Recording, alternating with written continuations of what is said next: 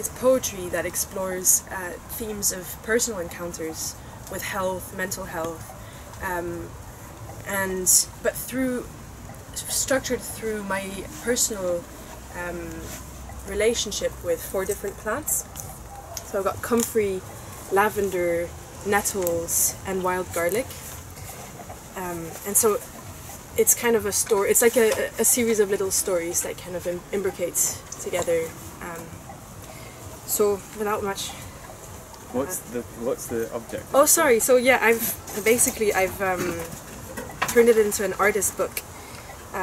So I've made some paper using comfrey and lavender and paper pulp, and sort of printed onto it.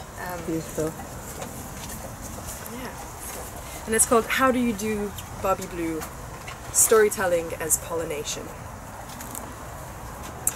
And I'm dedicating this book to Alex Hackett, who is a fellow artist and who has helped me grow in many different ways over the past year. And who's not here today. But it's okay. She knows.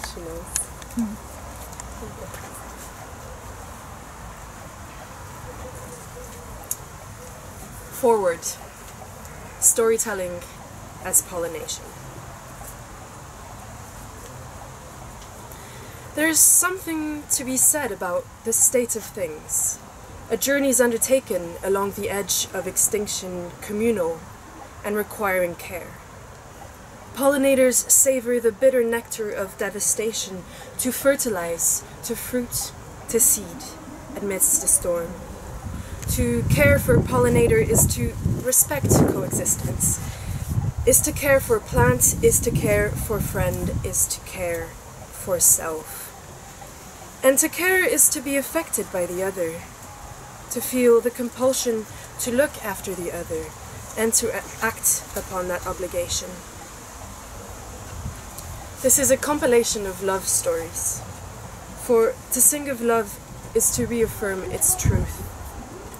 To sing of love is to foster the feeling, to fortify this kinship and the mesh of our interdependent existences. To pollinate is to set the seed of life. To tell a tale is to set the seed of care.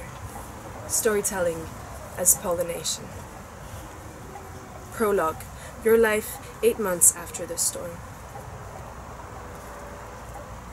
We're sat on your floor in darkness as slivers of light squeeze through the black tarp taped to glass to play upon your checkered sheets. We draw breath and sighs and tools alike tarnish the trip-trap of your floor. In the other room on her desk sit the seedlings silent and still, growing weedy and poisonous on your brain.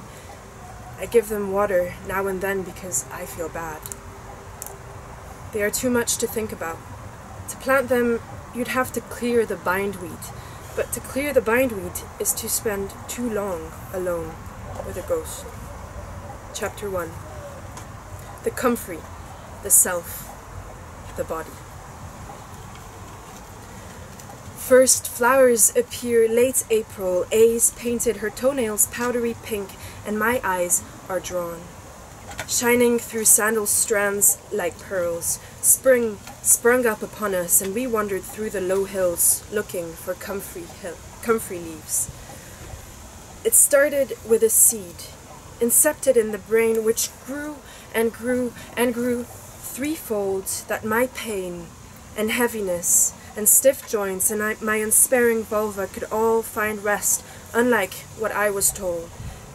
I'd read about women who had overcome the logic of domination, only to be burnt at stake for entertaining better relations with the cosmos, and within their legacy found a tincture for joints that creak and setting bone. Bone set back, knit bone, a healing herb grown in sweet soil unshorn and stout, with leaves ovate and smelling like cucumber. It was important to pick before the plant flowered, and each leaf I bruised as little as I could, and plucked and tucked into the drawstring bag. Strung up, leaf upon leaf, lines of comfrey to wreathe the walls of a house. In all, we had time to watch them shrivel. Some mornings the hips feel too sore.